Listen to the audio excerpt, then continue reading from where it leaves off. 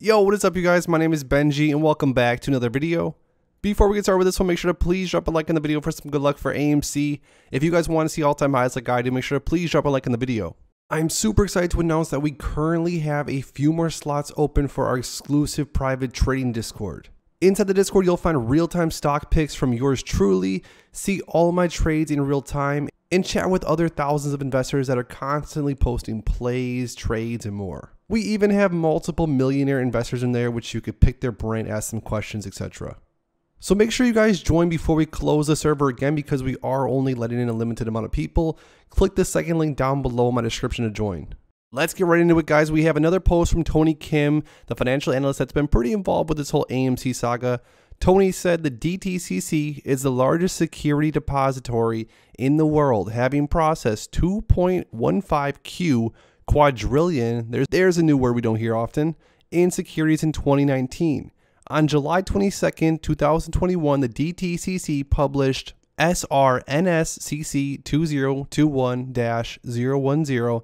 This filing sets out the procedures for short sellers to exchange securities for a cash loan to meet collateral calls in the event of a default. In doing so, its members can avoid a fire sale scenario. It begs the question, why would the largest security depository in the world take steps to shield the market against a fire sale borne by short positions if the threat of such an event wasn't real? Why are these safeguards necessary at all? Now, Tony offers a very good point. I even said this in one of yesterday's videos. I was saying that if there wasn't any need for such a worst case scenario, why would the DTCC even publish a rule like this? Because I was told that meme stocks such as AMC and GME were just elaborate pump and dump internet scams, that only an idiot would blindly hop on the social media driven speculation bandwagon headed for a certain financial ruin. That's their no fundamental basis for investing in a dying brick and mortar video game retailer and movie theater chain in the wake of a digital transformation. That the stock market has become gamified like a casino, that naked short selling happens but not at a scale retail thinks it is. The dark pool abuse is just a wild conspiracy propagated by tinfoil. Next, guys, yesterday we did see a crazy move from AMC stock. What do we see, like 9% on the day? That was, of course, partially because of the retail investors, but also institutions are getting involved. Here we see 244,586 shares of AMC being purchased at $40.29. That is a whale of a purchase. Just under $10 million worth of AMC was purchased yesterday. And basing the future off of the recent purchases from all these different institutions, I wouldn't be so surprised if we see a lot of big whale purchasing sometime soon here, because a lot of these smaller hedge funds that are not in the game of shorting AMC want to get in on the action before the short squeeze happens. Next up, guys, I like this meme. Would you fold this? That's what you're doing if you sell AMC. Now again, maybe I'm a little bit biased because I of course am rooting for AMC. We all know that. But honestly, guys, if you take everything into consideration as of right now, I do not think there is a easier moment that I personally have had in order to keep holding on to AMC.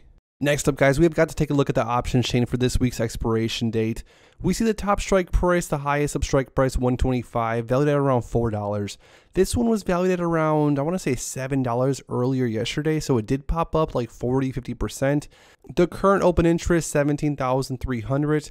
The second top strike price of open interest is the $50 strike price, valued at around $59 currently. So we'll see how this one holds up. Obviously, this one is still far out of the money, but not all that far.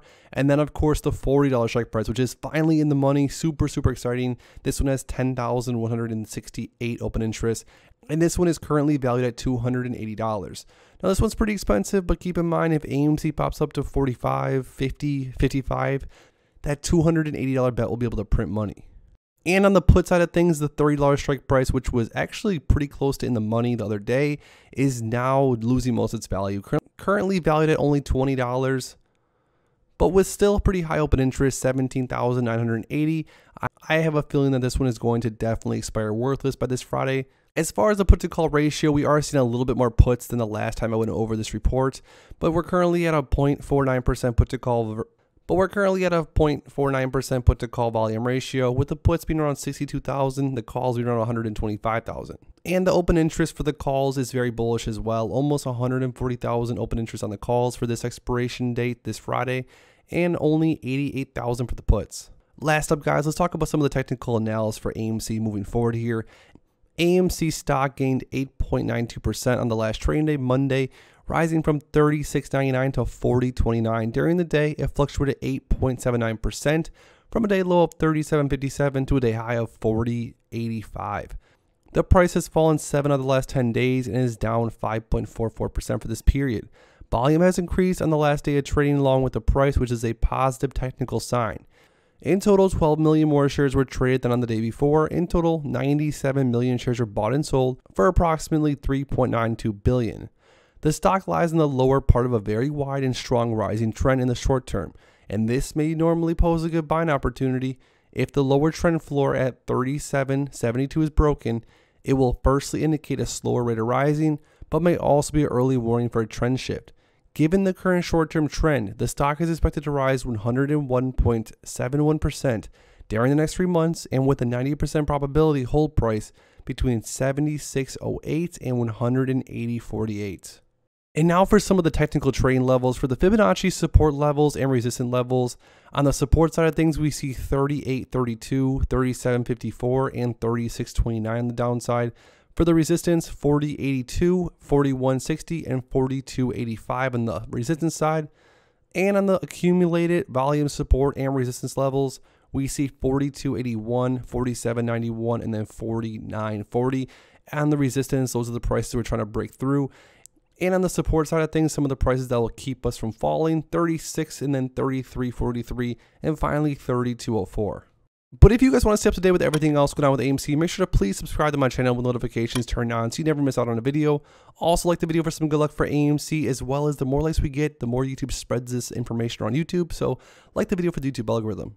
And lastly, if you guys have not already, make sure to join our private exclusive Discord server, but join fast because we are only accepting a few new members. Thanks as always, guys, and I'll see you in the next one.